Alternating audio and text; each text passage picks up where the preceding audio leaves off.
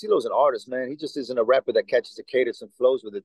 Like there's melodies in his raps, and then like he sings and he sounds like an angel, man. It's very angelic when it gets to the hook, you know. And in his bridge leading up to it, man, you know, his accents are amazing. So I haven't heard him rap in a long time, man.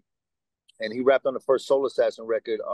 Did a song called Decisions, which is probably one of the greatest verses I've ever heard in hip hop history. No bullshit, you know what I'm saying? And when we did that first song, he wasn't really sure, man. He's like, man, I don't know, because he's used to rapping on shit very musical, you know, and that's real stripped down, kind of loopish. But you know, he got Rhyme of the Month in the Source for that. Everybody loves that verse, and so we was just making that connection from that first record and this record, knowing how great that first one was. I thought it was a really important thing to have CeeLo again. And when he came like this, and that just triggered off a series of events where me and him's probably like 7, 8 songs deep into a project, joint project.